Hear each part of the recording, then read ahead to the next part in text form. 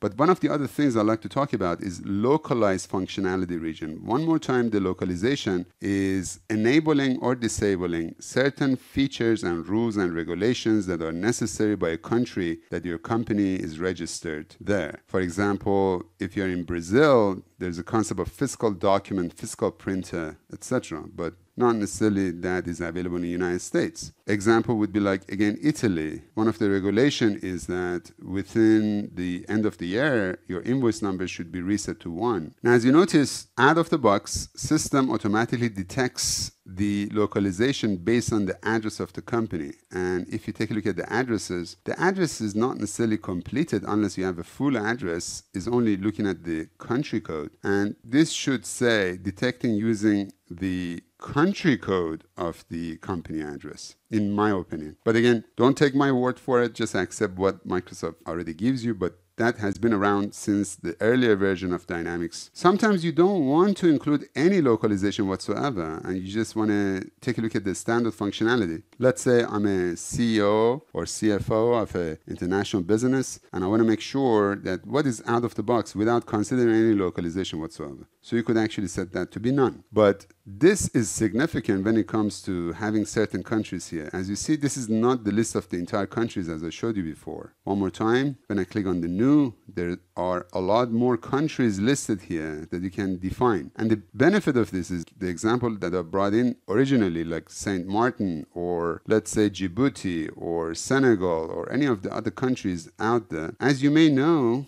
we had colonial system not long ago, and even though certain countries have become independent, still they have adapted the regulatory feature in regard to the financial aspects based on the original superpower that used to rule on those countries. So let's say if I have a country based on Senegal or based on Djibouti or some North African countries, let's say, they don't have the localization here, but they have adapted, let's say, a French regulatory rule. So I choose France. So what would happen? Assume the country based on Senegal was here, but you could say, you know what, enforce French regulatory for this country. If you would not have done this, you wouldn't be able to benefit from the regulatory feature. And if you didn't have this feature that has been added into this version, your developers must have customized Dynamics. This is magnificent what Microsoft R&D has done, so you don't have to be worried about doing additional customization there. I put it as a detect as company address. Complete the address here by clicking on the edit.